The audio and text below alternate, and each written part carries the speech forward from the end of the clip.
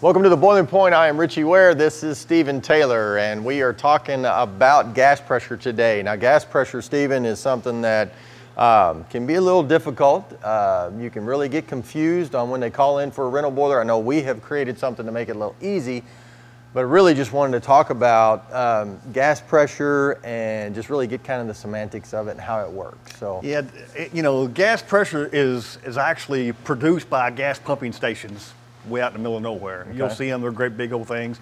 And then all the gas lines are run underground, and it's run to plants and run to this building, it's run everywhere. We run into issues all the time with gas pressure. Every rental boiler, if they're running gas, we're going to run into issues with gas pressure.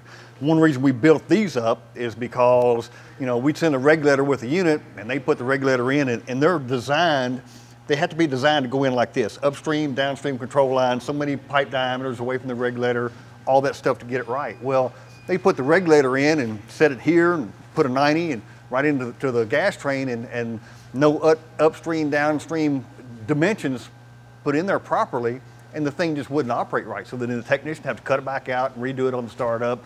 Customer's upset because it wasn't done properly. So we just put these together, and it simplifies it, takes all that out of the scenario. Mm-hmm. The big problem we run into is we tell them, okay, 75,000 pounder, I need 12 pounds into my gas train for that thing to burn properly. 12 pounds consistent from low to high fire. They say, yeah, we've got 12 pounds, and they're going to provide a regulator. We can provide a regulator 12 pounds. We get to the job site. If we haven't done our job on the front end, the tech gets to the job site and they find out they've got 12 pounds, but they're also feeding their boiler off the same line. And then we find out, we ask them, okay, so you're going to feed your boiler off the same line. Is your line big enough to feed two boilers? Well, no, it's not. Okay, then I got to feed steam into your system. You got to bring your boiler down as I bring mine up, so we don't overload that gas line.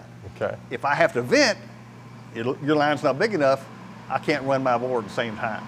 Okay. So there's just issues like that we run into on every job. What we try to do is talk to the customer about what's your gas line, how much line are you running, how many 90s do you have in it. We try to do a pressure drop for them from where they're tying in to our boiler, so we know what the pressure drop is and they size that line properly. We just do that for them on every rental job. So distance actually does matter? It's a huge, huge difference. And 90s are just, they're killers for gas flow. You know, we try to run a pressure drop for them, run the flow for them, let them know what the line is, line size needs to be, so that they get the proper gas pressure and flow. Okay. People confuse pressure and flow. They'll, you know, we'll start the boiler up, it's got 12 pounds coming in, we get up to mid-range and the pressure's dropped to 8, 7, 6, then we can't fire the boiler. And they say, well, I had 12 pounds. Yeah, but you have to have the flow along with the 12 pounds. And that's what we try to educate the customer, have them size that gas line so we don't have those issues on the startup. As far as the size of the pipe, okay, I mean, how is that really determined again? Just not necessarily length, but then just the size of the pipe. Again, it's pressure and flow. Okay. And you can take a 10-inch diameter pipe and have 12 pounds on it, and I can flow 100,000 cubic feet an hour through it. But then you pull a 2-inch line off of it, I've still got 12 pounds there. But when I start trying to pull 100,000 cubic feet an hour through it, I mean, I may be able to get, you know, 5,000 cubic feet an hour through it, and that's it. And then I'm going to pull the pressure down to nothing. They can't operate the boiler. So. Right. What's the formula that you use on that?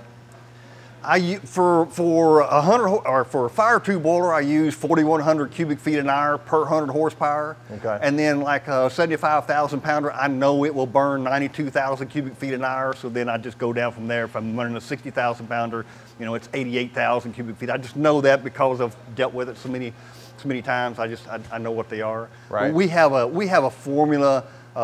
Alex built an Excel spreadsheet actually that we just plug the 90s and the valves and the length of pipe into it, tell it how much pressure drop we want through that piping, and it spits out what size pipe needs to be to get the flow we want to feed the boiler with. It's a great tool. We use it every day. But certainly very important to make sure that we keep whatever pressure it is that is needed to the burner, that we keep that pressure to that burner. That has to be stable from low fire to high fire. And the other thing that the reason they put a regulator in there is if the customer has 12 pounds coming to it, that's all great, well and good. But when we start firing that boiler and start pulling on that line, and that pressure starts dropping to 10, 9, 8, then we lose the fire and we end up blowing the fire out in the boiler. We can't run it. Yeah. The same thing if he's got 25 pounds coming in, I can't take 25 pounds into the gas train. I can't control the firing rate. So we have to have a regulator, and that regulator will keep that pressure at 12 pounds constant as long as we can keep the 25 pounds or whatever we sized it for. As long as we keep that steady into it, the outlet's going to stay at 12 pounds regardless of how much flow I've got through that regulator. So I know that there's like a certain amount of gas pressure that's coming in from the gas company, right, that's coming in. Is it the burner that determines what gas pressure and that it's needing and why? I mean, because a lot of burners are different. A lot of them are different. It's the burner and the piping. These high efficiency burners take a real high pressure drop across the head of that burner in order, because they're premix. Okay. They're mixing air and gas before it ever gets to the nozzles or to the guns or to the lances, whatever the design is, the gas head.